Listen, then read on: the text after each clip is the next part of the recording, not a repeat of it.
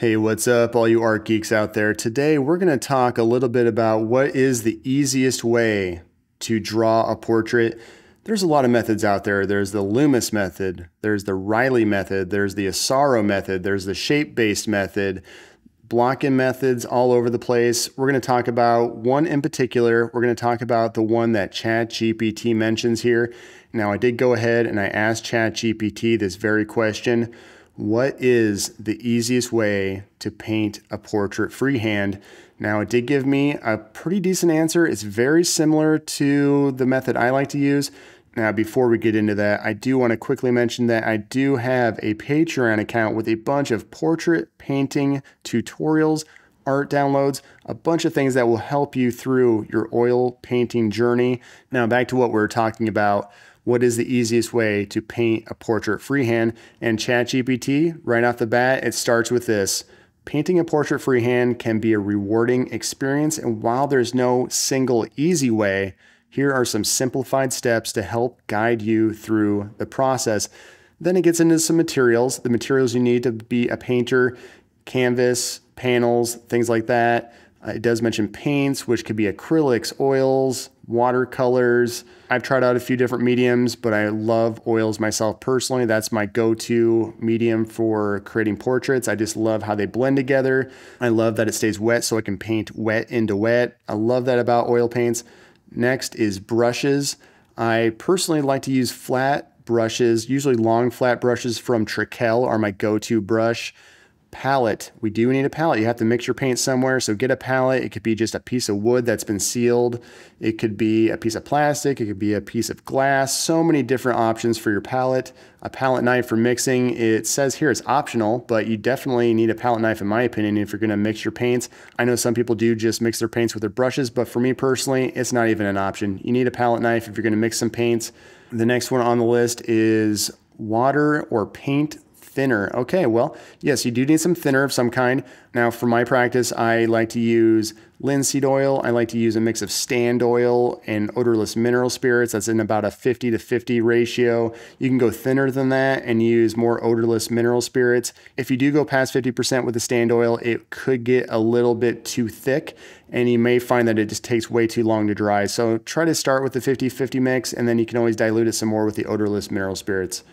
The next one is sketching pencil. Okay, well, I don't use a sketching pencil. I use a brush to sketch. I use a brush to start off. Like this painting, I start with a lot of the overall general shapes, and that is something we're going to talk about a bit more, but I use a brush through the whole process.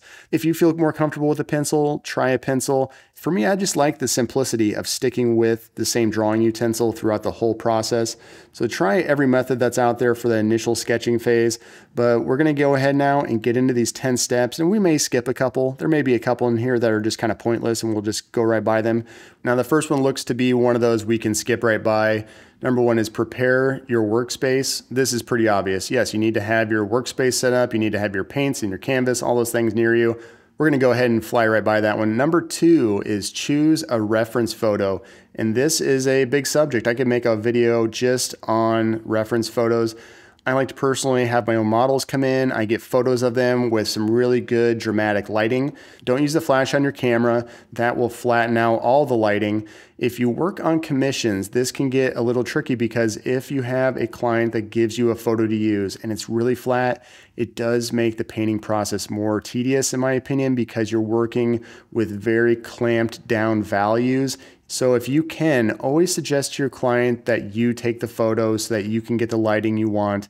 Unfortunately, there are times when these are presents to people and they want to make it a surprise, so you're kind of stuck with the photos they have. But you can always ask the client, hey, could you maybe just snap a few photos of the person and make it seem like you're just taking photos for your own needs and just try to get some lighting that has a bit more shadows. You can always try that.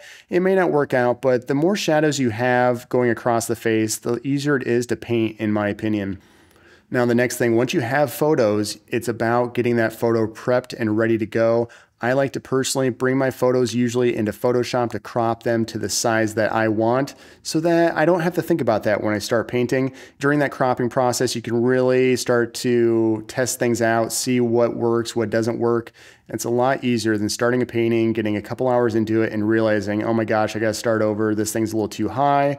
Even just 1 inch too high can really make a difference as far as the composition of your final painting. So use Photoshop if you wanna save some time and make sure that everything looks right once you've cropped it, and then get started with your painting. All right, so number 3, this is where we start talking about how we go about drawing the shapes. And it does say sketch the basic shapes. And when it comes to sketching, there are a lot of different ways to sketch, just like we talked about a second ago with sketching with a pencil, with a paintbrush. I personally like using a paintbrush, and that's how I get started. Now, for me personally, I usually use shapes and a few lines here and there. It's usually primarily just shapes. So I'll start with the darkest shapes I see. I'll take a step back, look at it from a distance so that I can see those general overall shapes in the shadows. And I'll start wherever the most obvious point would be. Usually it's one of the bigger shapes that's easier to just recognize right off the bat, like the forehead. Then I'll start drawing all the shadows in one shot.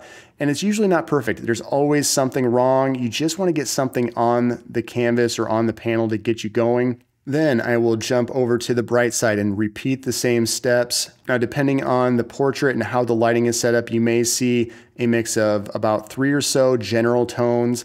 Some are in the shadows, some are in the mid-tones, some are in those really bright highlighted areas.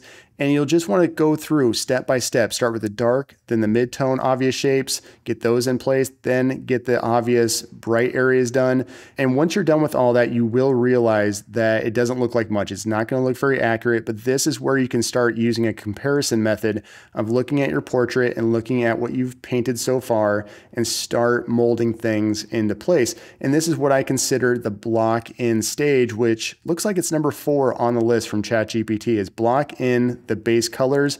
I guess we already talked about this. So just like I said, block in the darks, the midtones, the lights, and get those general shapes in place. And that's sort of your first rendering pass. That's why I like to consider it as a first rendering pass, to just see where you're at, just to give you an idea of how far off you are. And then we get into some more additional details. All right, number 5 is focus on values. This one is really important. We're already kind of talking about this with the block in stage where you're getting your darks, your midtones, and your light areas. But for me, the general rule of thumb is start with about 3, just get some paint down, get some toning down on your surface so that you can see things a bit more clearly. All right, number 6 is refine facial features. And this is exactly what you're gonna have to start doing. Once you get those first 3 colors down, the darks, the midtones, and the lights, this is where you're gonna have to start looking at those shapes within shapes. I usually start blocking in the underside of the nose a bit more, start blocking in where the lips are, start to find where the exact location of the eyes are gonna be, and start really looking at those shapes themselves and make sure that just the individual shape of the eyes, nose, all those little shadows that are happening with all the different elements are accurate, and make sure that they all are working with the adjacent shapes and that their locations make sense. And this is where you have to slowly build your accuracy in. Don't get ahead of yourself though. Don't put in too much detail because you might end up finding out that you're a little bit off with everything and everything has to shift around a bit. Now, once all this is done, it's all about just going through, rendering it some more, getting more and more detail, but just make sure to step back a good few feet as far as you can, honestly, and see what you're seeing from that distance. If you don't have a lot of room to step back, take a photo of it and take a look at that smaller image on your phone. You will see a lot of obvious things that you wouldn't see when you're up close. All right, so now the next one is number 7, blend and soften edges. This will require some trial and error on your part to see what kind of softened edges works for your style of painting. The looser your painting is, the more you may have to soften those edges to make everything gel together. All right, now number 8, we have already talked about this one quite a bit, and that is fine-tune details. And just like I was saying before, work with the bigger shapes, then the medium shapes, then the smaller shapes, and then those little details come last so that you're not working on something that needs to move later on. You find out that you had a big portion of the face in the wrong spot. So do it in that order. That's where you can also start fine-tuning the colors, fine-tuning the edges, all of those little things to get that painting exactly where you want it. And this is the point where you decide where to leave some details out. Maybe you want to leave the areas around the face a little bit looser, but this is where the final touches come into play. Make sure you step back, take a look, take a 5-minute break, come back and look at it again. I can guarantee you're going to see something you missed. All right, now number 9 is add background and final touches. Now the background part, this can happen anytime. I sometimes do the background first because all that negative space around the head is a shape in itself. So you can use that background shape if you've cropped it exactly how you want it in Photoshop.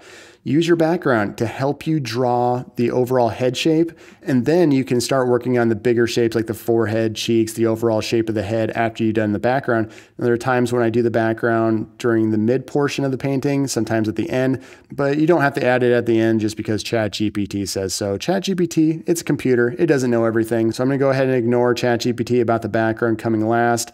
And again, it says final touches. This is something, again, I already talked about, just taking steps back, looking at it from different angles, maybe even rotate your panel 90 degrees, 180 degrees, just to see if there's something compositionally that's not making sense.